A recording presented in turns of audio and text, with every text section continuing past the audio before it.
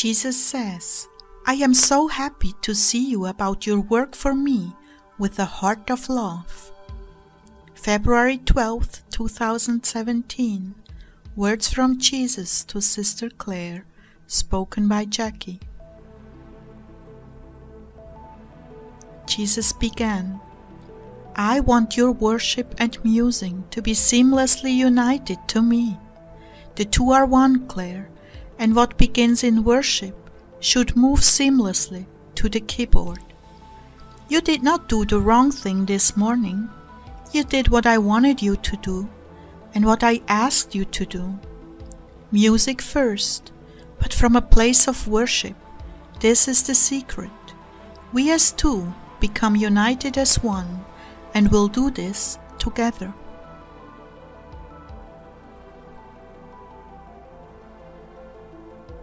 "You're beautiful, my dove. How I miss those trusting eyes. When you look at me, most of the time it is with fear. Oh, how that hurts me. Why are you afraid?" "Because, Lord, you are holy and I am just a sinful woman." He continued, "What you say is true, but you are under construction, and I want you to come to me as the construction manager on the job. You've done your best.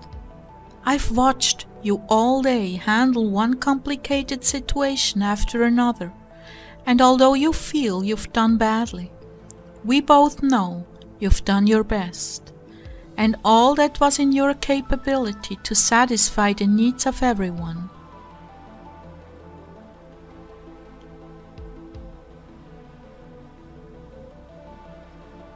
You have a very real enemy, my beloved.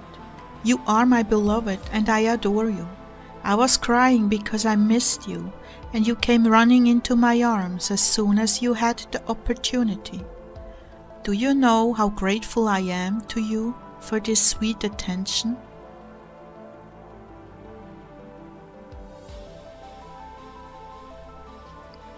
And when you hold the communion host and kiss it gently, as if it were my cheek, do you know what that does to me? I melt. I long to take you to myself in heaven, to be with you forever and ever. It is a bittersweet moment for me, as I know it is for you too.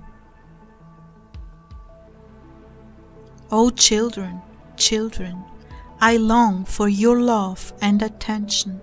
I know your days can be so fragmented with distractions, but after you recover yourselves, don't run from me, run to me. When you run to me, my heart cries out, "Here she comes." My bride finally broke free, and she's running to be in my embrace again, because she longs for me as I long for her.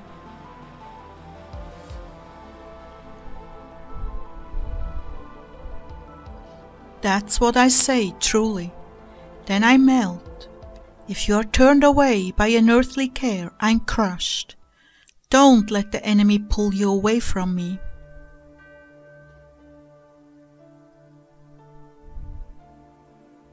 That's why I grasped you so tightly and cried, because you did make it despite the enemy's attempts to steal you from me again. This is how I feel about you. I'm overjoyed when you come to me.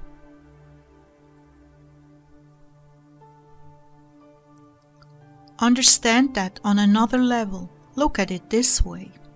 I'm the construction boss. You are one of my employees. You are in charge of a building part of a very tall skyscraper. It looks messy, because it is messy. Materials are being used, trimmed back, plastered, nailed, welded. Oh, so much is going on the site. Trucks come and go, dropping loads of gravel for cement, bringing in steel beams and cables. Heavy equipment is moving and erecting scaffolding. Piles of metal wires and all kinds of materials that are left over from the day's work leave the yard looking dirty and disorganized, but another floor has been added to the building and it is going up.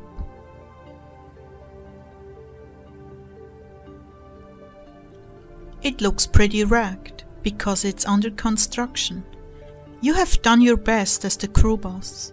You finished another level. But it was messy and leaves you feeling as if you didn't please me, when in fact you did, Clare.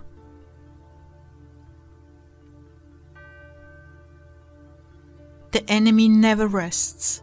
He is continually looking for ways to steal your peace, and his favorite is perfectionism, judgment, and condemnation, while I am standing by, smiling at the work you completed, though it is still messy.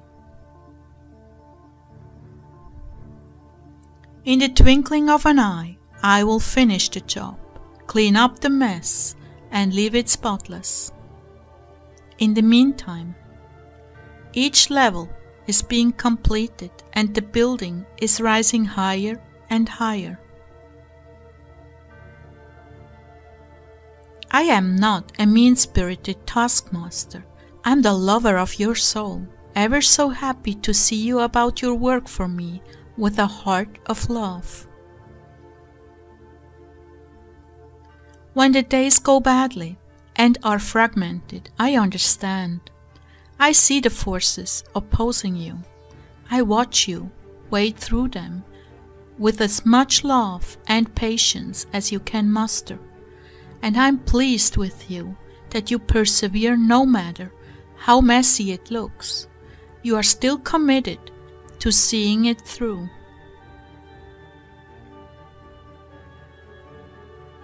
But you cannot have a heart of love if you are continually looking over your shoulder at me, fearing that I am displeased with you.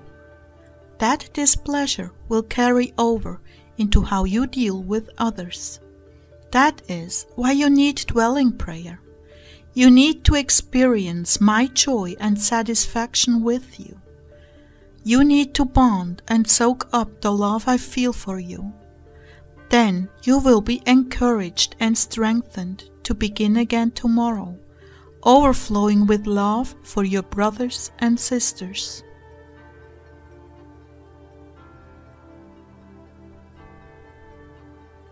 So I'm asking you, my brides, come to me, knowing that whatever you've done or failed to do during the day, I love you, and I appreciate your every effort more than you will ever understand. That's why I want you to sit before me in the portrait.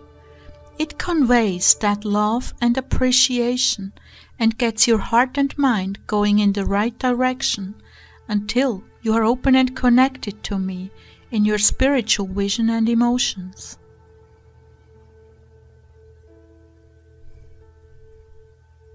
You see, I'm terribly misunderstood and taken as a harsh and cruel person. You must do this, you must do that. Your job was not done perfectly. Brow down and finger pointed. No, no. Rather, I'm tender-hearted, and the lover of your soul, longing to show you my gratitude for your perseverance, mistakes, and all. So keep this vision in your heart and mind, Clare. I am waiting for you to break free from all earthly entanglements and come to me.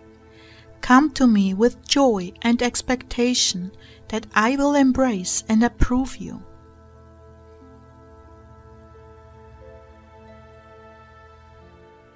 Then, if there is a little matter to discuss, we will discuss it and move on.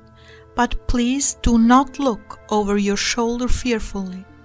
Rather, look longingly, telling the lover of your soul, I'm coming, Lord, I'm coming. I'll break away from this soon. And send me a kiss of promise that soon we will be enjoying sweet fellowship together.